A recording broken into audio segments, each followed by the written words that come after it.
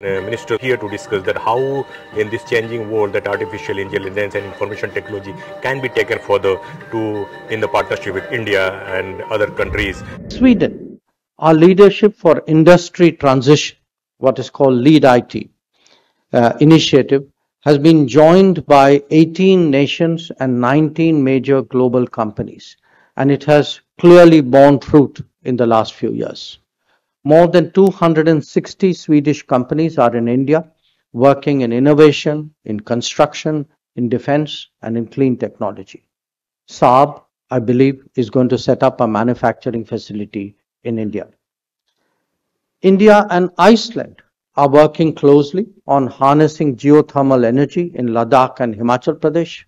Similar projects are being planned for Northeast India. Efforts are on to establish a center for excellence in cold and warm water fisheries. We have also forged strong cooperation with Norway to harness the potential of the blue economy, wind, and geothermal energy, as also polar studies, green shipping, water management, space, and health.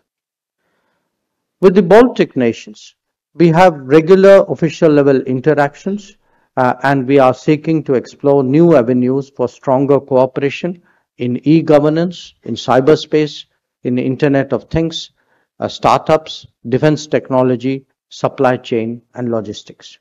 There is clearly, however, much more work. With Sweden, our leadership for industry transition, what is called Lead IT initiative, has been joined by 18 nations and 19 major global companies. During the day, that we will also be focusing on what are the potential areas of the cooperation between India and Nordic Baltic countries. That is the key things that to be discussed here today.